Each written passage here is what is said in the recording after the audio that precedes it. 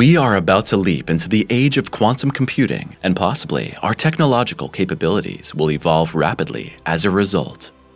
Does this mean we are on the threshold of developing a Type 2 civilization? If so, we should soon be able to make first contact with other intelligent life forms and slowly conquer space. Despite this leap, however, we would never manage to make contact with a Type 7 civilization. Why this is so, and what this Type 7 civilization is all about, you will now find out. The Kardashov Scale. In 1964, Soviet scientist Nikolai Kardashov proposed a groundbreaking theory that all hypothetical intelligent civilizations in space evolve along an axis based on energy consumption and how energy is obtained. As a society grows and becomes more technologically advanced, its energy needs increase, and at the same time, the species' energy harvesting capabilities evolve out of the need. To measure the level of energy consumption, Kardashov developed 3 stages of civilization. Later, other scientists have since added 4 more stages. Each type of civilization is distinguished not only by its energy consumption, but also by social characteristics and by the form in which these living beings appear in space. Interestingly, scientists who are familiar with the scale and types of civilizations say that we as humans would never succeed in contacting a Type 7 civilization, and there is an almost unbelievable and fantastic reason behind this. Before we approach the specifics of these hyper-civilizations, let's take a closer look at the 7 types. TypeZero Civilization. A Type-0 civilization is an intelligent race capable of technological advancement. This species covers its energy consumption of at least 10 to the power of 16 watts through the resources of its planet. However, civilizations at the lower end of the scale use energy generation methods that are detrimental to the planet. We have the case through nuclear power, as well as coal-fired power plants and internal combustion engines that rely on fossil fuels. Since we are already on the leap into the eco-age and have discovered renewable energy for ourselves, we are at about 0.73 on the Kardashov scale. American theoretical physicist and futurist Michio Kaku estimated that it will take humans another 100 to 300 years to fully meet the scales of Type 1 civilization and move toward a Type 2 civilization. The discovery of quantum computing, as well as resources recently discovered on the moon for clean nuclear fusion energy generation, could take us a significant step forward. However, we still face severe problems at our social and societal level of development. People have not yet united peacefully, and we have major social and political problems. For example, quantum computers could initially plunge us into a crisis, and a dispute could break out over the resources on the moon. If we want to complete the threshold of Type 1 civilization, planetary peace and consensus among nations and races are as much a part of it as advances in energy generation technologies. Type 1 Civilization. Type 1 civilization is also called planetary civilization. When we reach this level of development, we will have learned to generate energy from and with our planet without destroying it. This means that we humans will fully utilize all solar radiation reaching our planet, draw power from the elements, and probably no power sources identical to Nikola Tesla's research of free energy in the stratosphere and the Earth's soil. The total amount of energy that all humans will then use in a year is about 410 trillion joules. As a Type 1 civilization, we will be further along in terms of power conservation and entirely new technologies, but at the same time, we will have significantly expanded space travel and will need large amounts of energy here. Life on Earth should already be peaceful and comfortable in these eras. Nuclear reactors, chemical power plants, and exhaust fumes will have completely disappeared. Perhaps mankind will have succeeded in stopping climate change, favorably influencing the planet's weather, or we will simply live with the new conditions.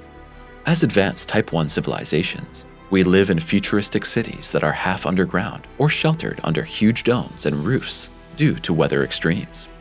We have built cities on water and can power and inhabit entire underwater cities. Type 2 Civilization.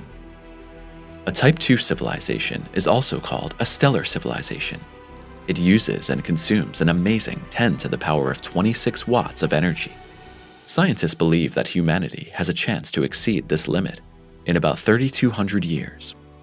When we reach that point, we will get our energy directly from the sun.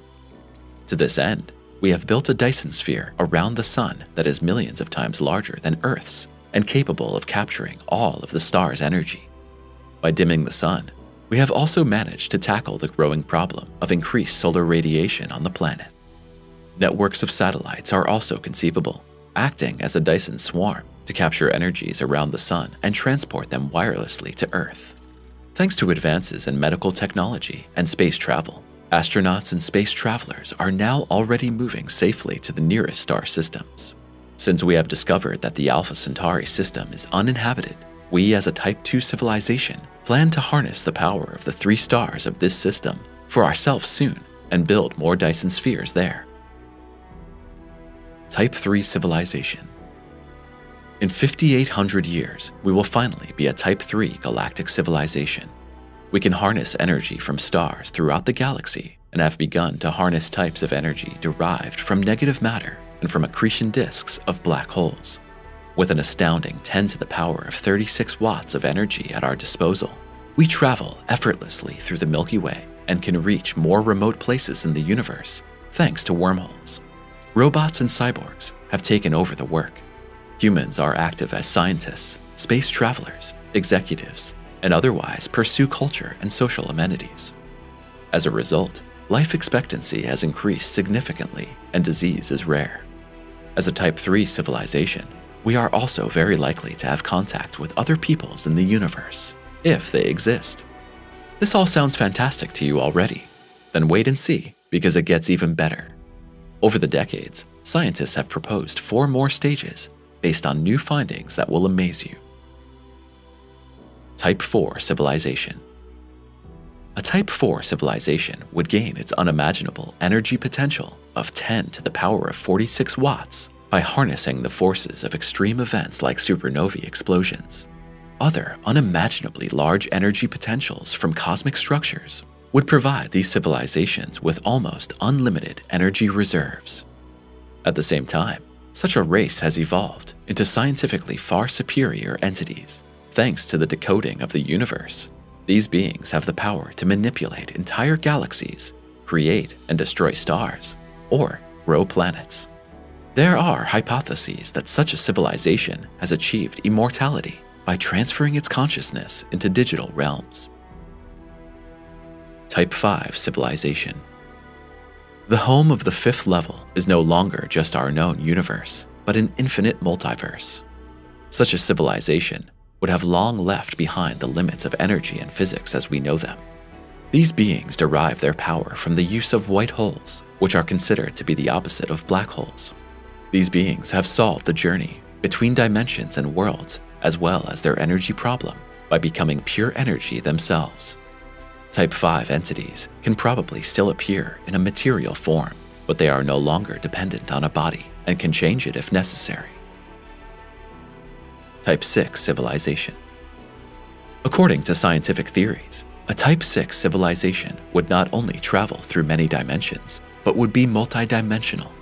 Presumably, these entities act only in the form of pure consciousness, or they consciously choose their form of appearance and the worlds in which they want to act.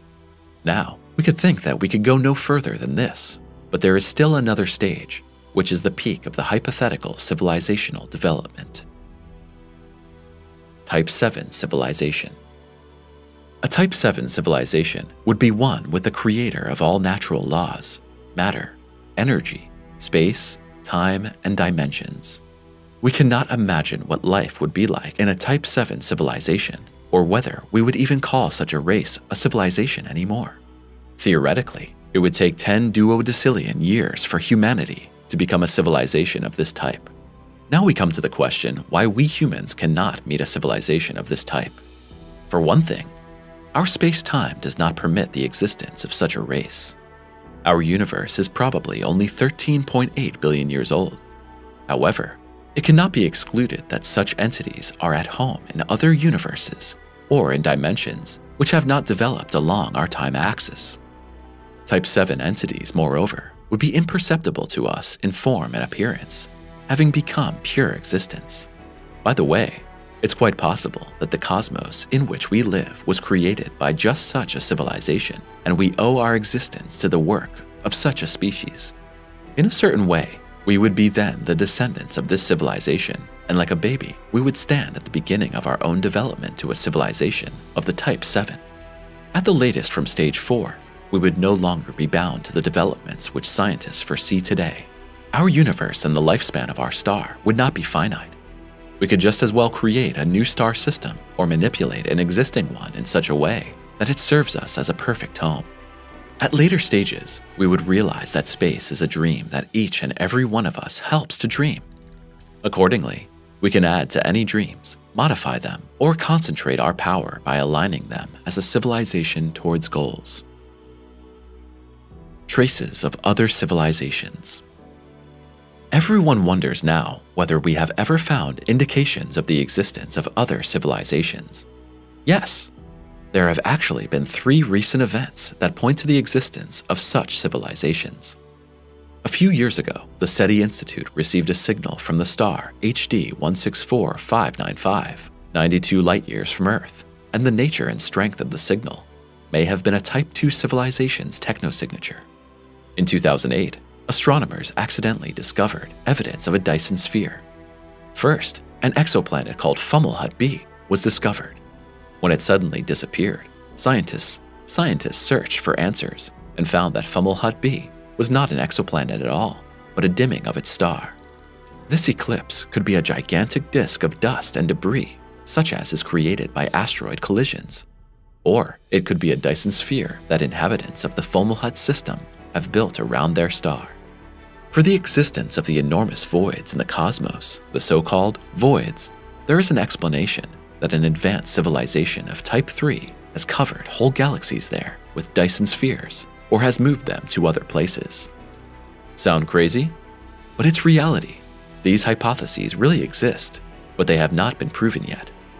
What do you think now about these stages of civilization development and the fact that we ourselves are perhaps the work of a very advanced Type 7 civilization?